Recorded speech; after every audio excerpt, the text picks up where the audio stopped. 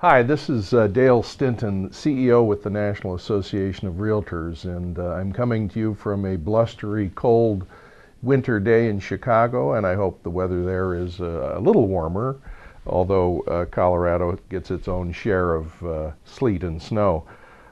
Little did I know, over 3 years ago when we asked Jerry Matthews to help facilitate conversations with the associations in Denver about potentially working closer together, that would result in the kind of combination and merger that you have achieved, which I believe is the model for the entire country.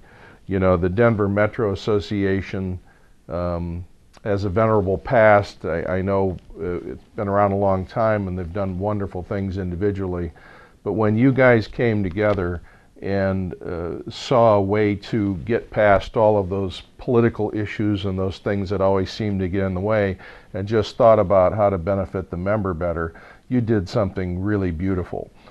The Code of Ethics and the Standards program, the Code of Standards that we're participating in, that the Board of Directors approved last May, was all about what you have achieved. It's about benefiting the member with a higher degree of products and services, efficiency, productivity, but mostly strategically helping your members. So I just thought I would take a moment and congratulate you on doing something way ahead of everybody else, much better perhaps than others have done. And I know that with an association now of more than 5,000 people and still growing, that you will become one of the poster children for all of the boards in the country to follow your example.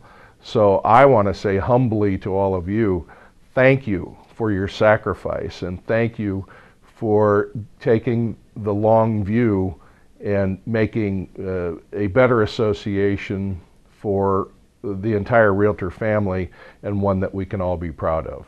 Congratulations.